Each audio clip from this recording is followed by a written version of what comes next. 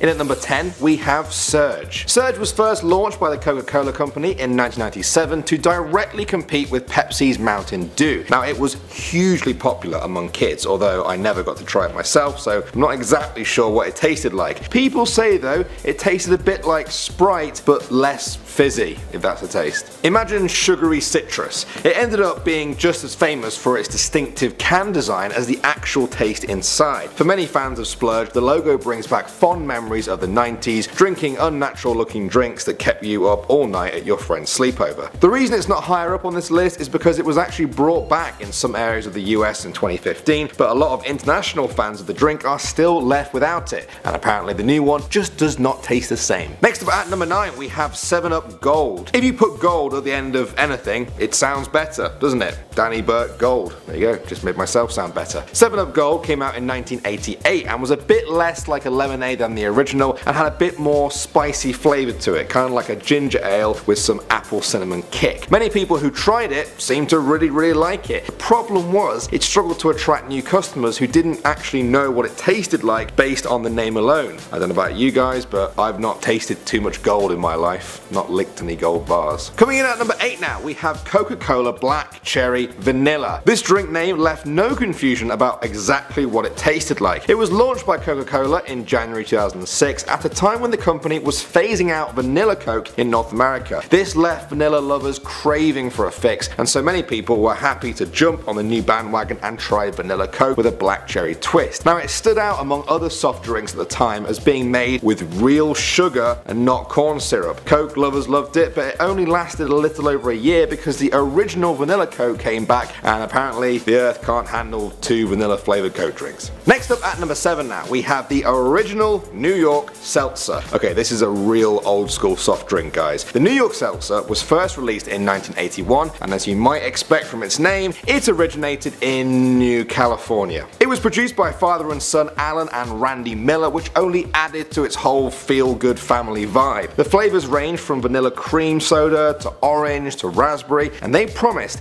that every single bottle of seltzer was preservative free, which in the 1980s was like unheard of. Even babies weren't being born preservative free. Coming in at number 6 now we have Mountain Dew Pitch Black. It was first released in October 2004 in the US and Canada and put a sour grape twist on the original Mountain Dew flavor. It was initially released as a limited edition Halloween flavor, but Mountain Dew drinkers loved it so much it kept popping up and being re-released every other year. These days it has been discontinued in a number of countries, but you can still find Pitch Black in Singapore, Malaysia, the Philippines, or if you're in the US, Maverick gas stations. Yeah, I have no idea how many Maverick gas stations there are, but that's where you can find it. Next up at number 5 we have Lifesavers Soda. For those of you guys who live outside of the US or Canada, Lifesavers are small circular bits of candy, kind of like fruit polos if you're from the UK I guess. They've always been very popular, so in 1980 the company thought, hey, why don't we just turn them into a drink? For the first few years the drink did really well among Lifesavers fans who would use it to wash down a nice pack of Lifesavers I guess. But by 1989 the drink had been discontinued due to poor sales. One critic said it ultimately failed because it gave consumers the impression they would actually be drinking liquid candy. Sounds a bit gross to me, but I also think that's kind of what drew some people in. Coming in at number 4 we have Super Mario Bros. Soda. If something can fit Mario's face on it, Nintendo will put Mario's face on it. Super Mario Soda was obviously a complete gimmick. Sales did okay, despite the soda not being too great apparently. This was obviously because of the Mario effect. Nintendo knew they could sell wood to a forest if it had Mario's face on it. The flavors were Mario Punch, Yoshi Apple, Luigi Berry, and Princess Toadstool Cherry. Presumably because Princess Peach Cherry might be a little bit confusing, but now it sounds like mushroom cherry flavor. Next up at number 3 we have Coca-Cola Black. Yes, that is the real spelling, we didn't mess that up. It was released in 2006 and was basically what would happen if you mix Coca-Cola with coffee. It was aimed at adults as the company tried to cut into the coffee market. Presumably they hoped that one day adults wouldn't start their days with a hot cup of coffee, they'd all be opening bottles of this stuff every single morning.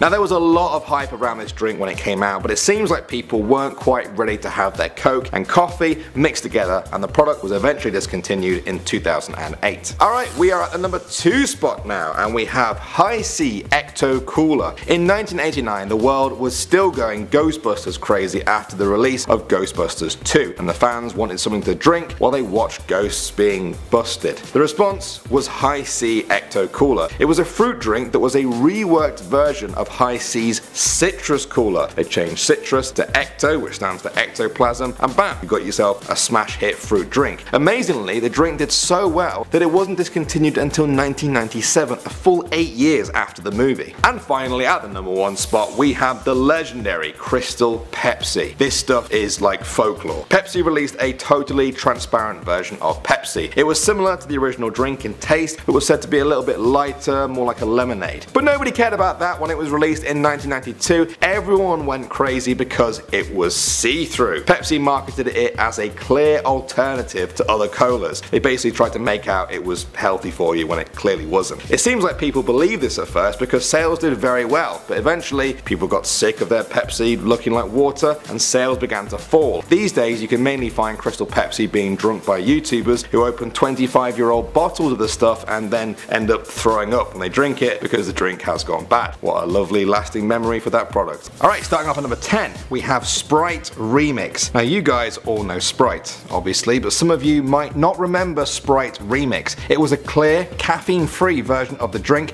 with totally different flavors to the lemonade original. It came in tropical, berry clear, and Aruba jam. That last one is a flavor I've never heard of before in my life, in anything, ever. It was released in 2003 and only lasted 2 years due to poor sales. Now the company also released a strange do-it-yourself packet that contained sugary flavors of the drink that you were then supposed to pour into a normal can of Sprite to make it into a Sprite remix. I think that was a little bit too much work for soda fans. Next up at number 9, we have OK Soda. This drink came out in the early 90s at a time when teenagers were sick and tired of the patronizing, in-your-face advertising of the 80s. OK Soda, OK, and managed to make a name for itself with its quirky packaging and unique design. It had a fruity flavor, but that wasn't why it succeeded. It was just how strange it all looked, just how odd the advertising was, and just how okay it was in general. In the early 90s, being just okay was pretty cool. Next up at number 8, we have Clearly Canadian. Now, hold on.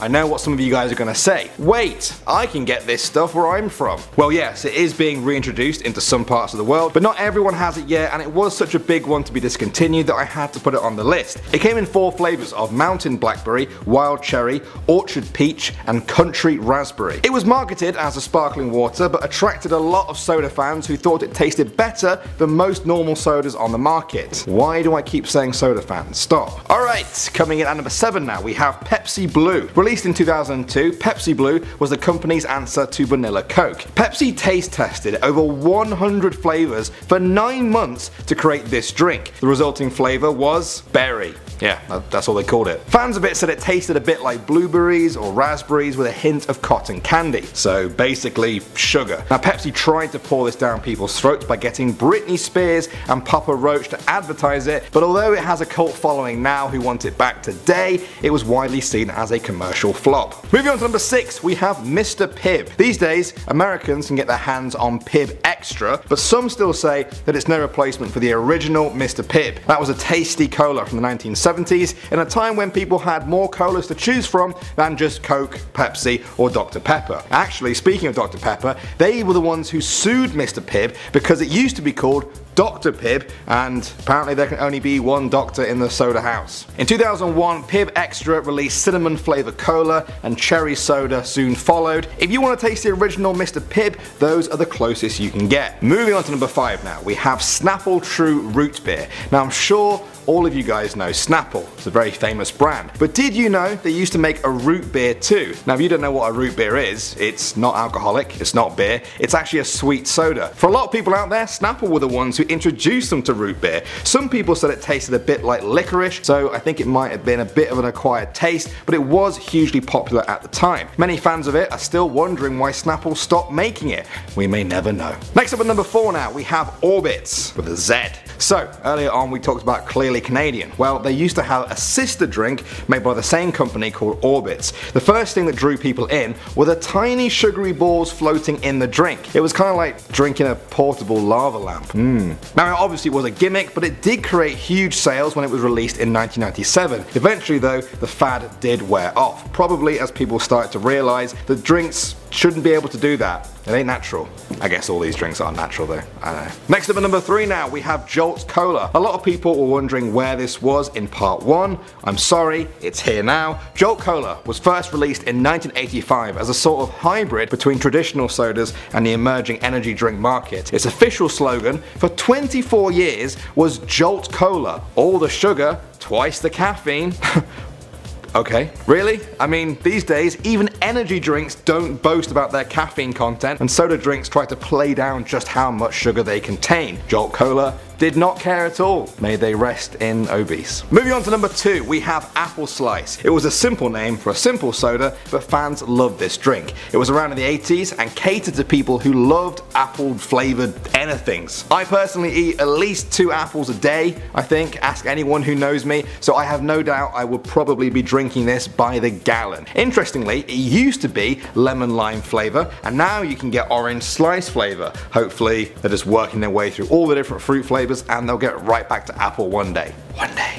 And finally, at number 1, we have Mountain Dew Revolution. This drink was released in the summer of 2008 as part of their Dewmocracy promotion, where fans got to vote on what flavour they wanted to become a permanent flavour for Mountain Dew. Revolution was up against Voltage and Supernova flavours. At the end of the summer, the votes were counted and Revolution came in last place. Unfortunately, it was then discontinued. Fans of the drink still remember the summer of 2008 where they enjoyed Revolution's wild berry flavour. Some people say that almost 10 years on they're still demanding a vote recount. Coming in at number 10 now, we have Volt. This was a sweet cola drink released by the Coca-Cola company back in June 2005. It was their attempt at trying to create an energy drink for people who love the taste of cola. It tasted a lot like Surge, if you guys have ever tried that. Volt was an intense hybrid drink with intense slogans to match, like drinks like a soda, kicks like an energy drink, and also get to it. Yeah, that last one was a little bit weak. The drink lasted 6 years before finally being discontinued in December 2011. At number 9 now, we have Lemon Lime Slice. Pepsi introduced this drink in 1984 to compete with 7-Up and Sprite. That might sound like a big challenge, but the drink took off in the 80s, with Pepsi introducing more flavoured twists such as apple, grape, peach, orange, strawberry, and many more. At one point, they actually owned 3.2% of the entire soda market, meaning 1 in about 33 sodas being sold anywhere were lemon lime slice drinks. The drink struggled to stay commercially competitive though, and by 2003 Pepsi had sliced its last lemon lime slice. Rest in slices. At number 8 now, we have Coca-Cola C2. This was first released in Japan and then in the US in 2004 as a low carb and sugar version of standard normal Coca-Cola. It was trying to be Coke's cool little brother, and its ad campaign song was the Rolling Stones' "You Can't Always Get What You Want." Presumably they meant a good tasting Coke drink because this product didn't do too well. One of the strange reasons was that it couldn't compete with Coca-Cola's other zero-calorie drink, Coke Zero. Good job, Coke, you played yourself. Coming in at number 7 now, we have True Blood. This one came from the TV show True Blood, where the vampires will sometimes drink a concoction to try and stop themselves from sucking humans dry. Now, some clever marketing person decided to make a real-life version of this drink to sell to fans of the show. The sweet carbonated drink was marketed as blood, but I'm guessing it wasn't. Well, not guessing, I'm hoping it wasn't. The slogan for the drink was all flavour, no bite. I'm really hoping it wasn't. Alright, at number 6 now, we have Pepsi Natural. This was released in 2008 and was basically the hippie of sodas at that time. It was an all-natural cola made with sparkling water, sugar, cola nut extract, and natural sugarcane instead of the normal corn syrup used in most sodas. It was sold in fancy 12-ounce bottles and was only available in premium grocery stores, so posh places. They were hoping to attract people with more money than sense, but they ended up attracting no money at all. The thing is, if people want Pepsi, they're gonna buy Pepsi. There could be more chemicals in there than a chemistry set, doesn't really matter. Alright, now we're at number 5 and we have Aspen Soda. This one was released way back in 1978 under the Pepsi company. It was a crisp, clear, apple flavoured soda and was supposed to compete with other citrus sodas on the market at that time. PepsiCo threw a silly amount of money into this product, thinking that apple would be the next big thing, but it really didn't go anywhere. which is quite hard to believe when you see this commercial. Just a snap, a tantalizing snap of apple.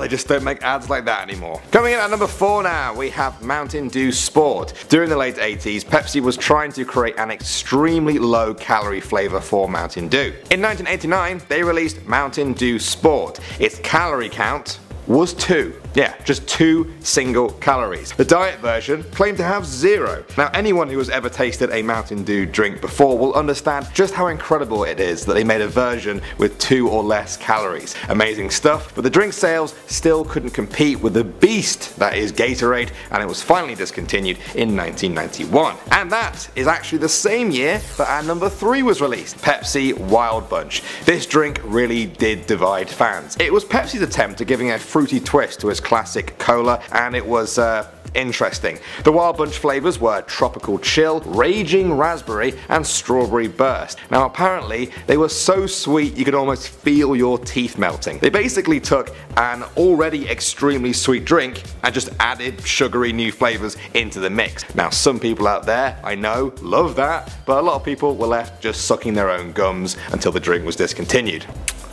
Oh, it's a bit sweet. At number 2 now, we have DNL. This was released in 2002 as part of the 7-Up family of soft drinks. The name was 7-Up upside down. Yeah, if you flip 7-Up, it spells DNL. Clever stuff. It was opposite in name and opposite in nature. 7-Up is caffeine free, colourless and came in a green bottle. DNL was the exact opposite. It had caffeine, it was the greenish colour of the 7-Up bottle, and its own bottle was completely clear. Clever idea, but it sadly didn't last too long, being discontinued at the end of 2005. And finally now, at number 1, we have Diet Pepsi Jazz. This one shows just how strange soda flavours can get. It tasted like jazz. No, for real though, it was released in 2006 and these were the flavours. Jazz with blackberry and French vanilla, jazz with strawberries and cream, and just caramel cream by itself. I don't know why the last one didn't come with jazz. I don't really know why the flavours had the name jazz in them. It was all very strange to be honest. Apparently it had something to do with how jazz musicians would get high off caffeine and then come crashing down, and that's why jazz sounds the way it does. It was a bit of a stretch, to be fair. It was an odd drink and it was discontinued in 2009.